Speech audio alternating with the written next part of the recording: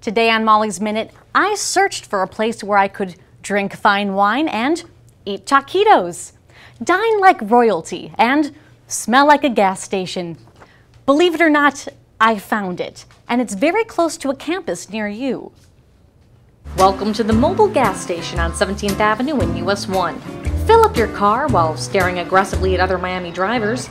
Grab a pack of smokes and cheers! Toast to your family's good health with some fine wine. Let me explain.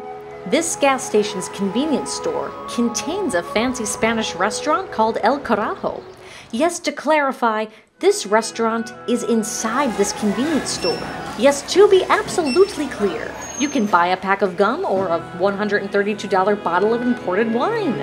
You have the finest selection of Gatorade and fatty road snacks for your tum-tum, or fancy alcohol for your rum-mum. Don't believe me? Well, here's the grand tour. Well, I've just finished filling up my car. Hope I can find some taquitos here. Oh, thank you, sir, gentlemen. Where's the taquitos?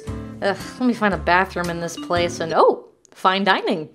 How did El Carajo start? Well, the owner, Richard Fonseca, traveled to Italy where he enjoyed a gourmet meal in a gas station because Italians are better than us. So this gas station the Fonseca family bought in 1981 started selling wine in the 90s and then added a restaurant in 2006. Nowadays it boasts 2,000 wines from across the globe, authentic gourmet Spanish food like this fancy poulet, and also brake fluid. Oh yeah, and there's also a bakery inside. That's El Carajo. Emphasis on the car, in Carajo. Check them out at elcarajo.com.